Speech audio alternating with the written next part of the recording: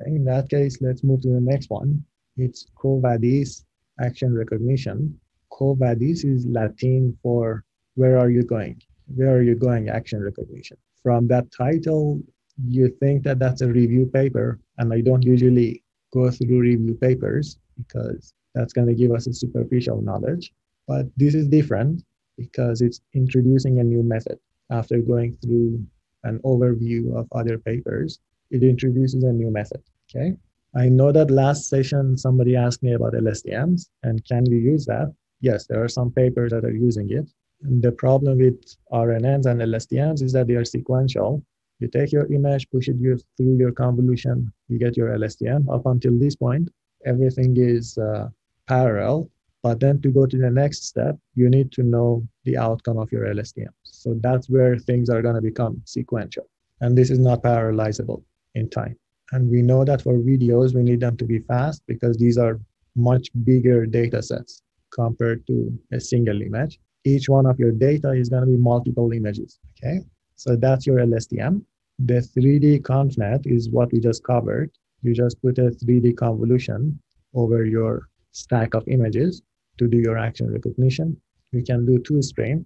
This one we covered right at the beginning of this session. So there's an image, there is a convolutional network, and there is the optical flows going through a parallel convolution, and in the end, they're going to vote. You can do the same thing. You can combine this idea and the two-stream idea and apply it for different frames in time.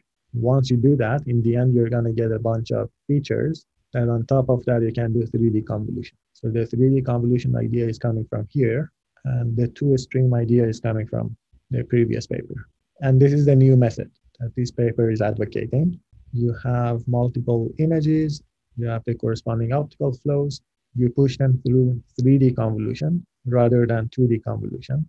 You push the optical flow through a parallel 3D convolution, and then you combine and then report your classification score. So what is K? K is the total number of frames, and N is the total number of neighboring frames that you're using for your optical flow. Because we know that these don't have to be the same. This could be one image, and then you can have N. This corresponds to L from the previous paper. This is the number of frames that you use for your optical flow. So what is this method called? It's going to be called I3D, inflated 3D. And what do we mean by inflated? You can treat a video or an image, a single image, as a video. How? You just replicate the same image over and over again. So that's going to be a very boring video. You're just looking at one image evolving over time, but that's going to be your video. And you can have a 2D convolution on that. This is equivalent to having 2D filters n times along the time dimension.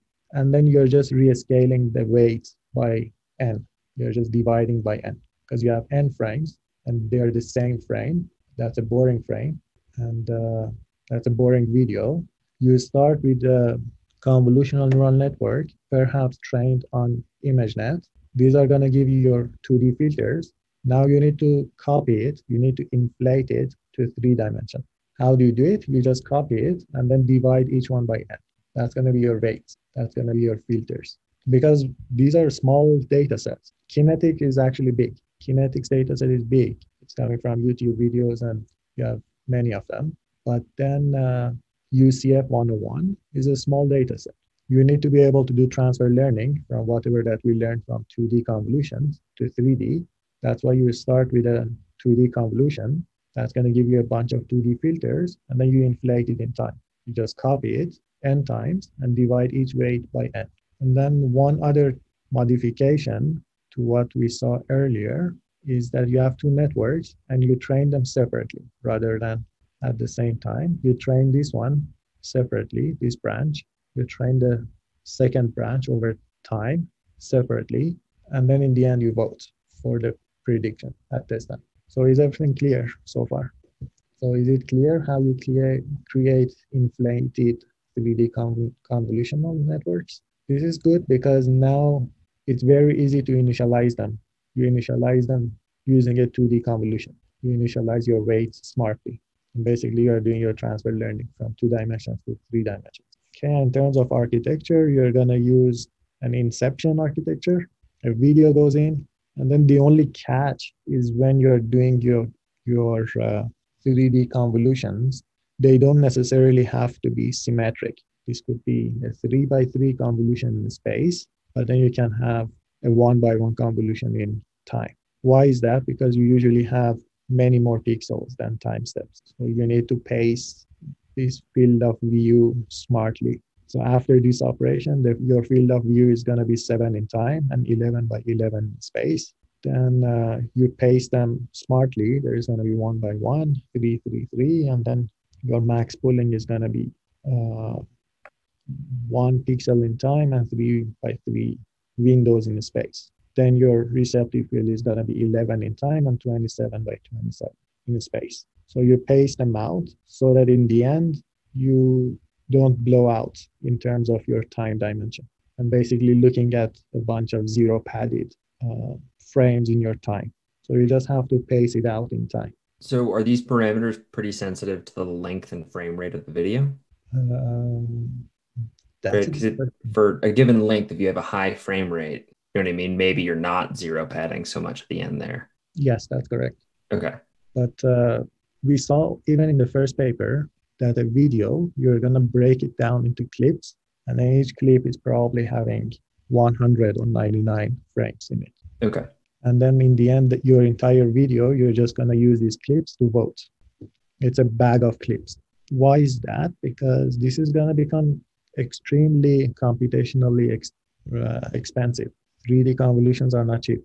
Even putting a video on a GPU is going to consume a lot of memory.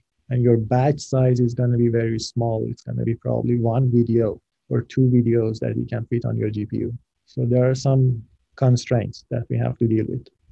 Makes sense.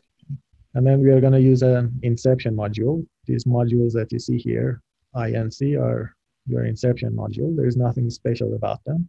It's what we covered for 2D. Now you have a third dimension. There is a data set introduced by these guys in another paper. It's much bigger than the benchmarks in your video data set. And it's going to be action classes, a list of action classes, and they cover person actions. It's a singular, like drawing, drinking, laughing, punching. So these are your labels. It could be person-person actions, like hugging, kissing, shaking hands, etc. Or it could be a human-object interaction, like opening a present, mowing lawn, washing the dishes, etc.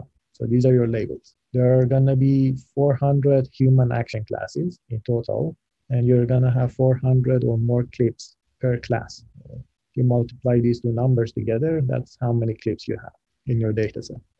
In terms of state of the art, we saw some of these papers already. I3D, we saw it, and we saw the two-stream fusion.